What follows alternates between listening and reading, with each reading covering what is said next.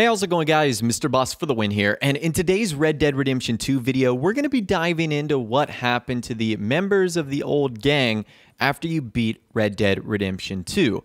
Now, I've done sort of a part 1 to this video, but I've actually discovered new information that reveals clues and details to what happens of members of the gang that we hadn't heard before yet. So if you want to catch up on part 1, I'll leave a link to that in the description. Anyways, let's start with Pearson. So I don't know how many of you guys watched the credits of Red Dead Redemption 2. It's probably not as many as you think because the credits, I think, are like 37 minutes long. It's something insane like that. But throughout the credits, you actually see members of the old gang and what they're about to do in the epilogue. And one person you see is Pearson. It looks like Pearson now lives in Lemoyne and is operating the general store at Rhodes. So he went from the butcher's table to the general store.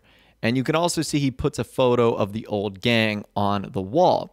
Now, what's interesting is you can visit Pearson about 4 times, and he will give you tons of information on what he's been doing and his life after the gang. Take a listen to this. John Marston? I don't believe it! I thought you were dead. Pearson, what are you doing here?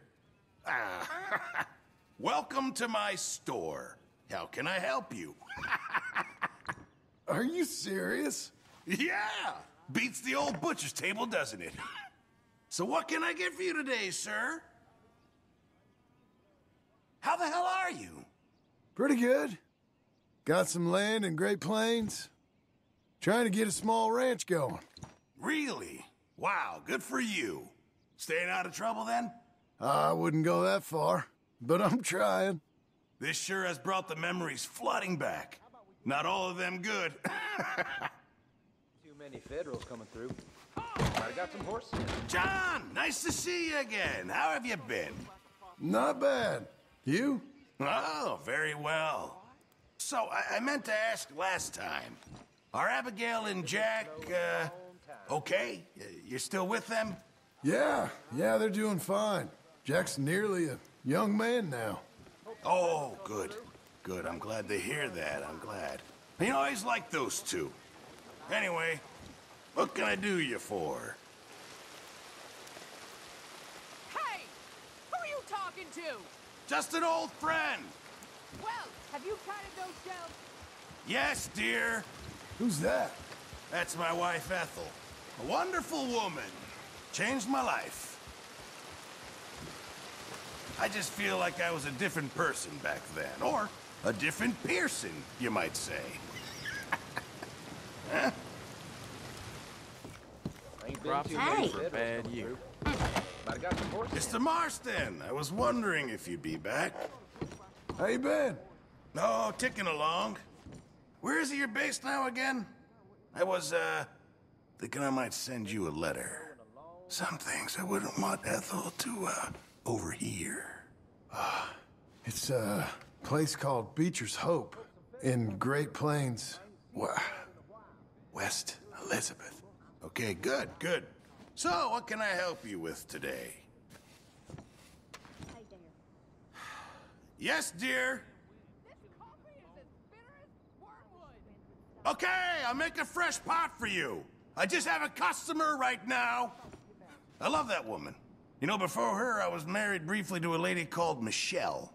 But she was an absolute nightmare. Seems you've landed on your feet this time. You know, sometimes people here still talk about the brutal demise of the Greys and Braithwaites. I just smile and keep quiet. Jim's pocket the other day. Hey, you're back. How are things? Not too bad. I have to ask, do you still see any of the others? I left when things... Well, you know how it was. I heard about Arthur. Yeah, that didn't end well. I'm in touch with some of them. Uncle, Charles, Sadie. Really? Well, please send my regards, even to Mrs. Adler.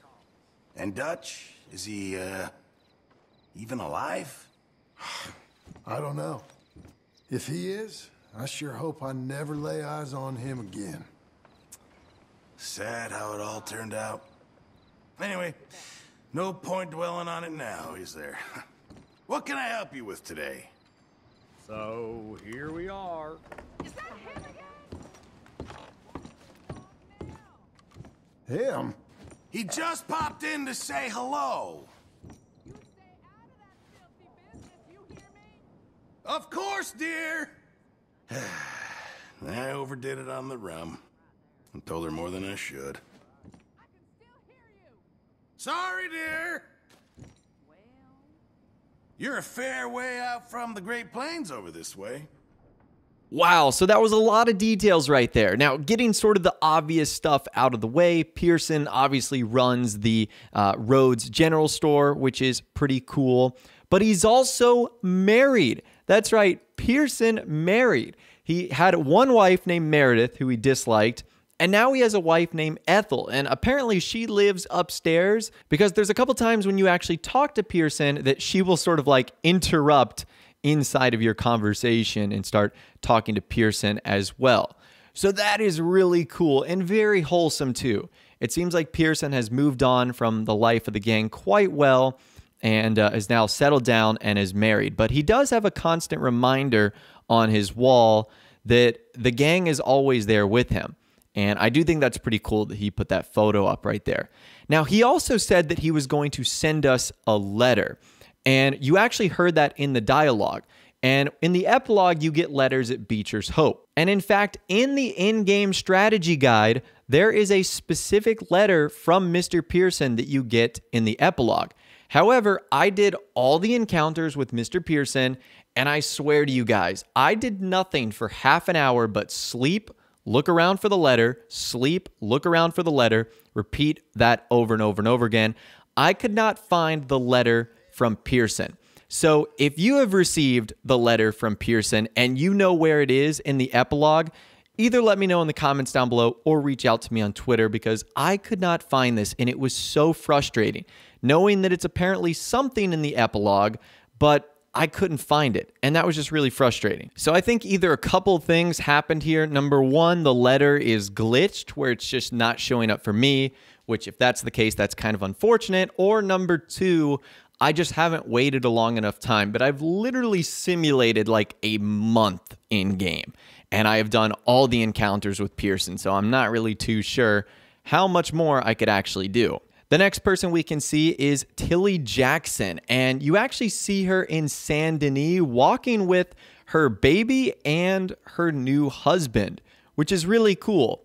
So she actually explains that she is settled down, she's married, she lives in a big house now, and what's kind of cool is after you visit her, she'll actually send you a letter to Beecher's Hope. And you can read the letter, and it gives her a ton more details on her life and the rest of the gang. It's titled Letter from Tilly. Dear Abigail and John, I hope you're both well. It's me, Tilly Jackson, as I was, and Tilly Pierre, as I now am. I am a married woman, and more than that, I am a mother. I have given birth to a beautiful little girl, and so far she is doing well. My husband is a lawyer from Haiti, and I live in a fancy house in town. I'm very genteel, and we have servants. How you would laugh at me if you could see me. I feel like the biggest fraud alive, but my husband, who is a very understanding man, tells me that everyone is a fraud and that we are all the same underneath, and I know he speaks the truth. I miss you both, and I was happy to learn that you are well, and I hope Jack is too. He must be so big by now. I miss him, and I think it was the time I spent being an aunt to him that made me want to be a mother myself. You were quite right, Abigail. It's the greatest feeling alive. In spite of my happy life and immense good fortune, a part of me misses the old days, something rotten. Silly old Grimshaw and angry Mr. Pearson and kindly Hosea, who was like a father to me, and you both and poor dear Arthur, and all them bastards, and Karen, who was a sister to me, and who I miss every day. I never heard what happened to her, but deep down I know the drink did for her. I still see my darling Mary-Beth, who is now a lady novelist, which both surprised me and did not surprise me at all, if that makes any sense. I just wanted to share my happy news with you, for you are my family, only one I really got aside from my husband and baby girl. yours, Tilly. Wow, so that reveals a lot of information right there. We, of course, knew that she was married and that she was having a baby, but we get some background on her husband. Her name is now Tilly Pierre instead of Tilly Jackson. She lives in a big house in Saint Denis with servants. But we also find out what happened to Karen, because we sort of don't know where she went after chapter 6. We don't hear from her. There isn't any things written about her. I think one can assume from this letter from Tilly that she ended up either dying or went away based off of her alcohol addiction, because that was something that really became prevalent throughout the later chapters. She was just constantly lounging around and drinking. And I think that's what Tilly was trying to tell us there, that ultimately it was the drink that did in Karen. Now, in that same article, she also brought up Mary-Beth.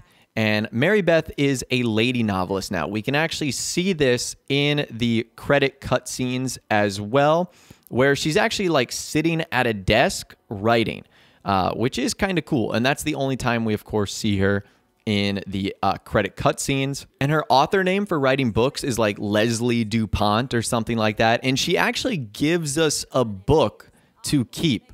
It's called like The Lady and the Manor, which is kind of interesting. Now, I'm not going to bore you guys with reading the entire thing, but essentially it's like a romance novel that she actually gives us, which again, if you're interested in that, you can read it for yourself. We only get like one chapter, but it is pretty cool. And now we know that she is writing books, and you can actually find this book on your bookshelf at Beecher's Hope too, which is kind of cool. And the last character today in which we get some insight in is Rains Fall. So we know that him and his family or his tribe now lives in Canada, but for whatever reason, he is returned to Roanoke Ridge, where his tribe used to be. Well, in the credits of the game, you actually see him on top of a mountain, and what's interesting is an eagle flies above his head, which I think that eagle is supposed to represent his son. His son's name is Eagle Flies. And as you guys know, Eagle Flies actually dies in Red Dead Redemption 2. So I think that this is Rains Falls returning to Roanoke Ridge to grieve the loss of his son 7 or 8 years later. But anyways, that right there is what has happened to the gang after Red Dead Redemption 2, sort of the secret ending that you might not have known about, and some more details gathered that you can get from interacting with the old gang members. As I mentioned earlier in the video, if you do want to watch those cutscenes with Tilly or Mary-Beth or Rains Fall in their full detail, I'll leave a link to a video I did maybe about a month ago in the description. I just didn't realize how much more extra stuff there was, which is really cool. But like I said, that's all I've got for you guys in this video today. Hopefully you did enjoy. If you did, be sure to leave a like rating on this video. That'd be awesome. And subscribe to my YouTube channel if you are new or you like daily Red Dead Redemption 2 videos like this. With all the way, guys, like I said, thanks so much for watching. Take care, and I'll see you guys in the next video.